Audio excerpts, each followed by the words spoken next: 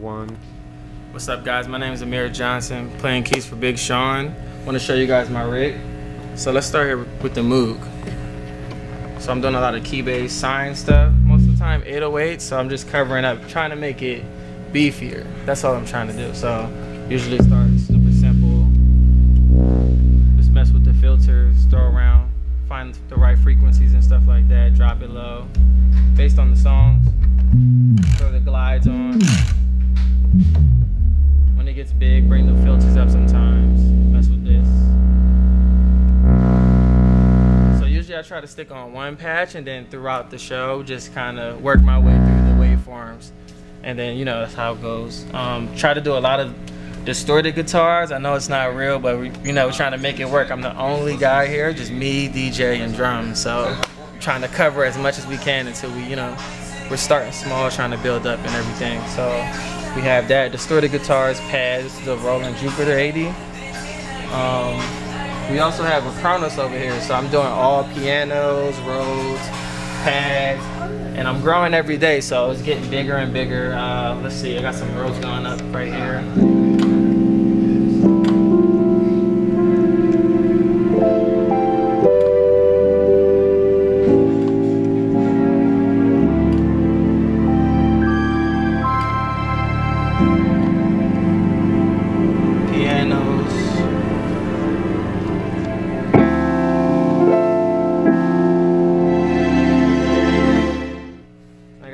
So this is my favorite keyboard, Roland Fantom G7. So this is kind of where everything is. So I make everything really fast on this thing, Roland G7, everything. Bells, strings, choirs, pianos, Rhodes, synths, everything. Samples, you can trigger everything.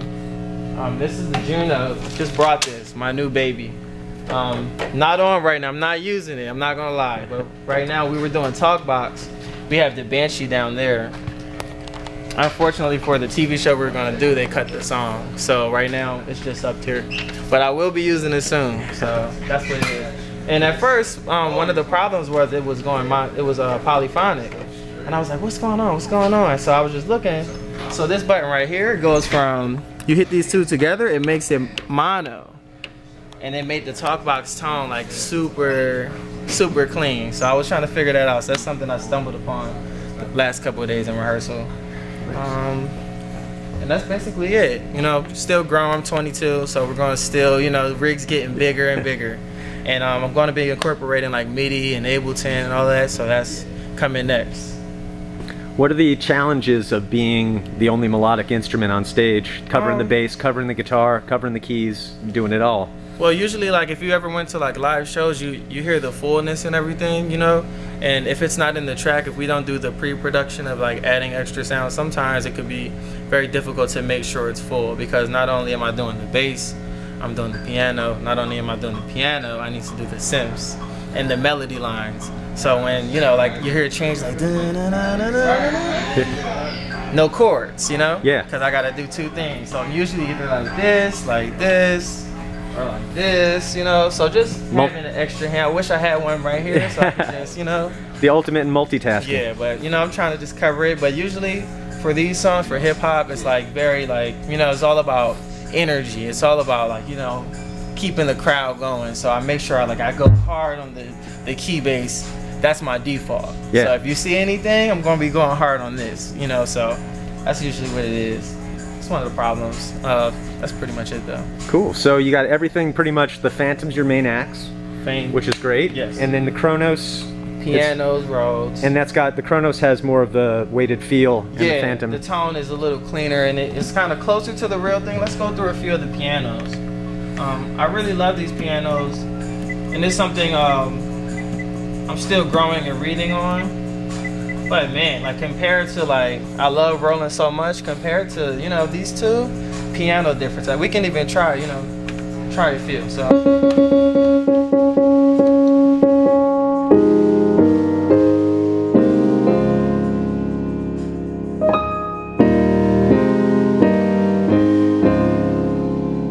I'll do that same thing over here.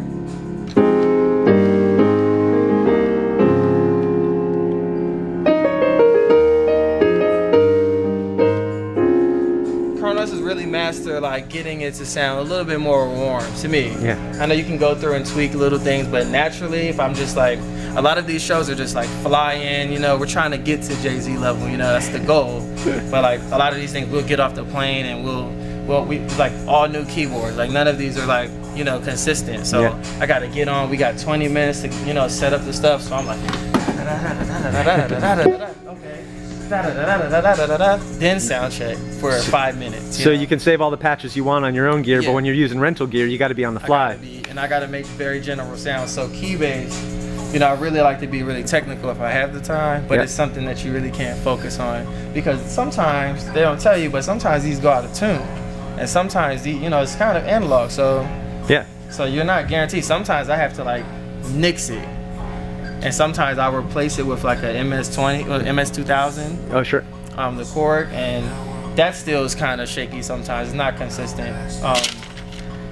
This has cool Keybase sounds, but it's just a, you know, a warmer, fatter tone, tone that covers more, you know. Yeah, yeah. That's basically that. So you got coming up, you're gonna be on Jimmy Kimmel. Jimmy Kimmel. You guys are playing the Forum with Neo.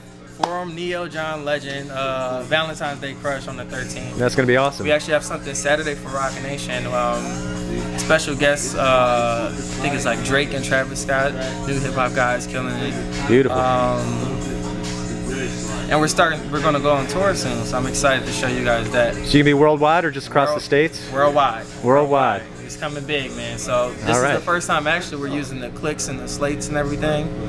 Usually for the past year I've been playing with them, it's DJ and we just cover on top of that. And sometimes that's very difficult because you're dealing with like, sometimes hip hop guys, the songs aren't wave files, you don't get the wave. Sometimes you get the MP3 bounce and like you don't get the session. So sometimes they're in the basement grinding it out young and you know, they don't think about the technical stuff. So we got to just like make it happen. Sometimes it's volume changes, like one song will be here, another song will be here.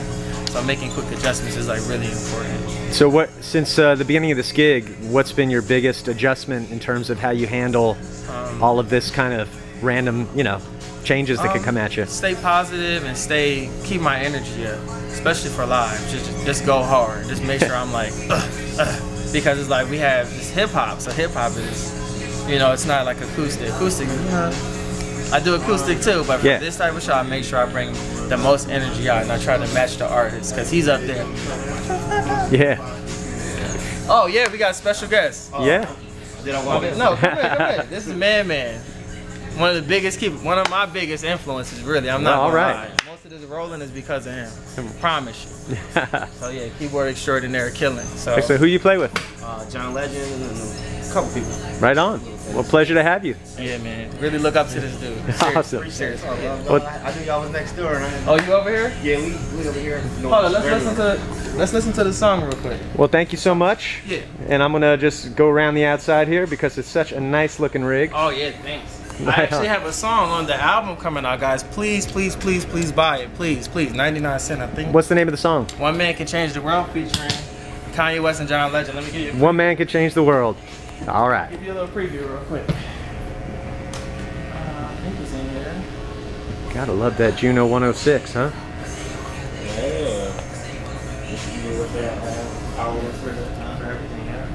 This is just a little gear porn. Hey, Beats. For y'all. Beats. Let me see. Stay tuned, guys. Give me 1 second.